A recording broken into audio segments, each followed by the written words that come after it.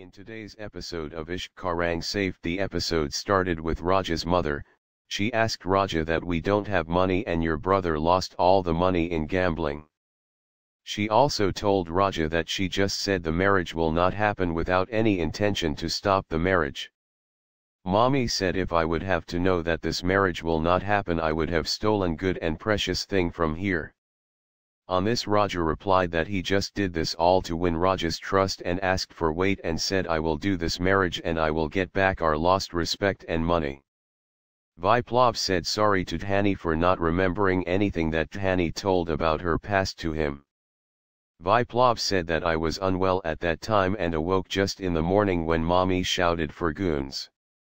He told her to tell him everything from starts. She just started to spoke. Suddenly Viplav got a call and he got shocked and told Dhani that Shailu tried to commit suicide.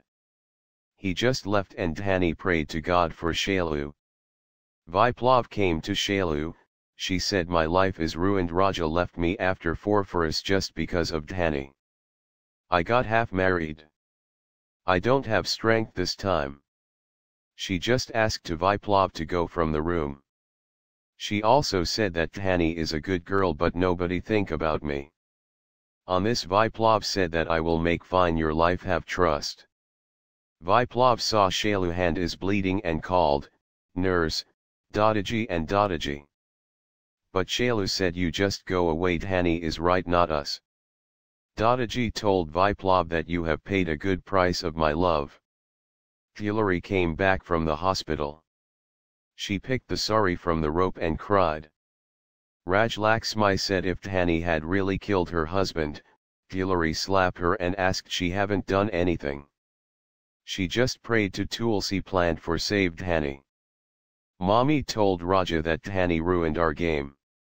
Raja's mother asked him to go to Shailu and tell he is ready for marriage, and will accept after this all drama.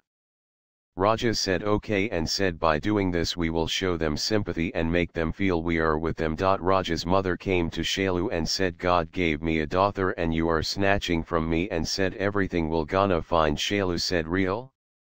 She said yes. Raja told Viplav if Dhani apologizes and said sorry I will forget all the things and will get marriage. Viplav refused to talk and said it is good if we talk in court. Shailu cried and said you are not my brother, just go away from my eyes. Our relation is over. At Viplav's imagination he came to meet Dhani. She said what happened Viplav? She blamed him for helping Raja and filling case against her. She said everything is over, she cried and gone.